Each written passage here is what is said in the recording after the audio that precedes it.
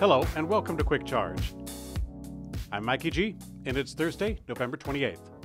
For the last few months, Elon Musk has said that Tesla was preparing to launch its full self-driving version 12 update in December, but it now looks like that update has been delayed.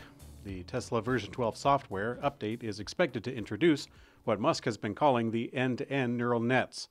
Now, the biggest difference with the previous update is that the vehicle's controls would now be handled by neural nets rather than being coded by programmers. Now, the important update was supposed to be pushed to the fleet earlier this month, but Elon Musk said on X last night that it needs extra testing. At this point, we're not sure when the new version will roll out. Elon hasn't set a clear time frame for it, but we'll keep an ear out.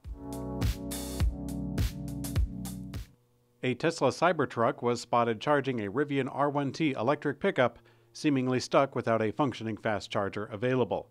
Kitty Adams-Hawksbergen, the executive director at Aptera Incorporated, shared the picture, which reportedly came from the owner of the Rivian itself.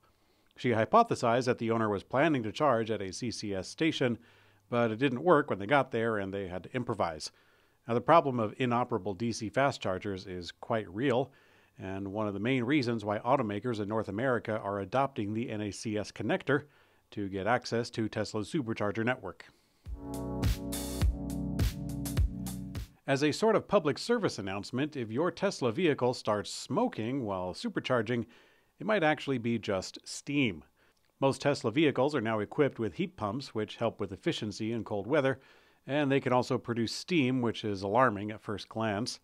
In cold weather, ice can form on the condenser in the preconditioning of the battery pack, and then it melts and produces steam that looks like smoke coming out of the hood. With many new Tesla owners experiencing their first winter, there have been a few instances of them calling emergency services when they thought that their cars were on fire. Where there's smoke, there's fire, but when there's steam, it means that someone is charging at a faster rate than what I got on my Thanksgiving trip. Wasn't a great experience. As Aptera Motors looks to reach their long-sought scaled solar EV production milestone, they have secured a Tier 1 battery supplier and a hefty investment from Korean manufacturer CTNS. Per a LinkedIn post from CTNS, the Chief Strategy Officer, Junmo Kim, the battery technology company and Aptera Motors have signed a master supply agreement on December 22nd. CTNS will install battery production lines for Aptera and supply the battery packs for their solar EVs. Now, per Kim, the total size of the contract equates more than $15 million. In a move that mirrors Toyota, Ford is scaling back their transition to electric vehicles to instead put a bigger bet on hybrids. Ford sold more F-150 Lightnings last month than they did in the entire third quarter, but despite this, the company's CFO, John Lawler, said that Ford is, quote, slowing down several investments, including around $12 billion in EVs, as a matter of fact. Ford's financial leader said that the company will lean into hybrids as a bridge to electric vehicles. Lawler said that Ford, quote, became a little complacent on hybrids. He said hybrids were always a big part of the mix, which doesn't quite line up with what he just previously said, but he also said, quote, with EV adoption slower, hybrids are going to be a bigger part.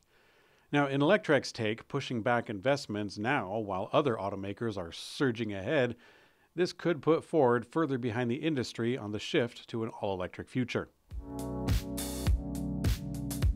Vietnamese EV maker VinFast has announced that they will open doors on their first dealership in the United States.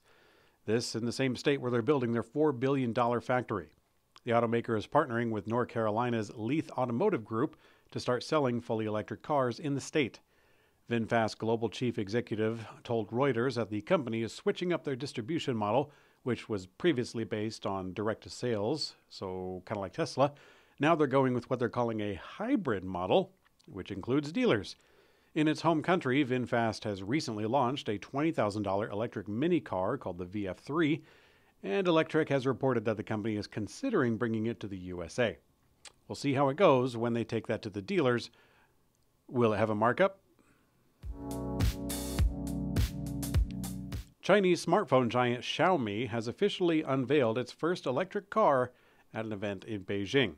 This while declaring their big ambitions to rival Tesla and Porsche and become a top automaker in the next 2 decades.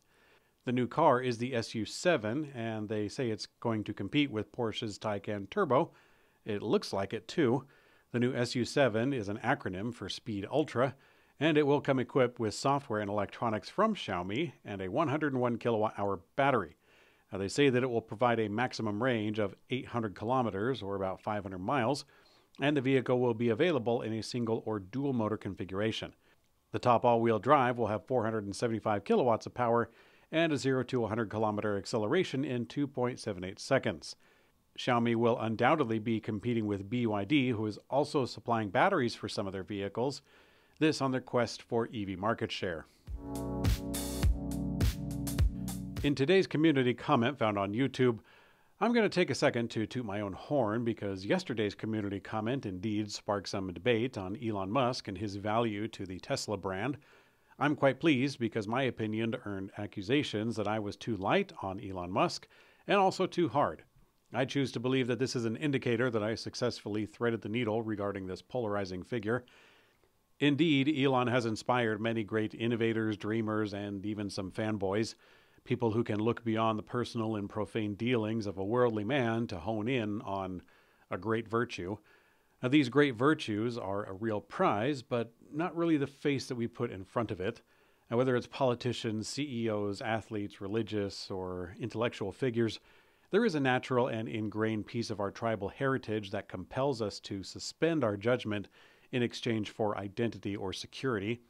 In many cases, like in school or work, this is perfectly natural and normal. But I think that when the subjects of allegiance are less immediate to our survival, there is a temptation to fall astray very quickly.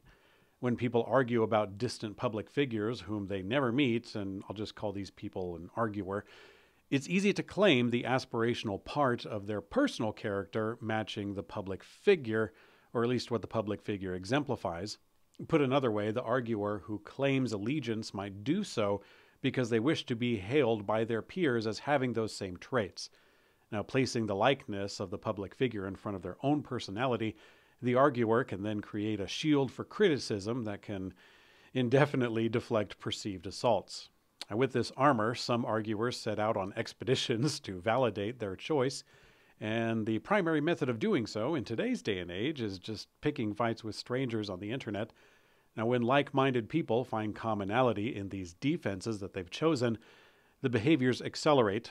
Then new incentives such as assimilating and signaling to a group identity enter into the mix. And the next thing you know, there is a huge mob of delicate aggressors willing to say anything to secure their place or validate themselves. It's not long before their sense of loyalty to that great virtue has all but faded away, slowly parceled out in exchange for ego preservation or a self-crowned membership in an imaginary hierarchy. But then again, when you point a finger, there's 3 more pointing back at you. In my case, I don't have to look very far to find the holes in my own thinking because the community comment section keeps me on my toes. Thanks for watching Quick Charge. I'm Mikey G, and I hope you have a great opinion.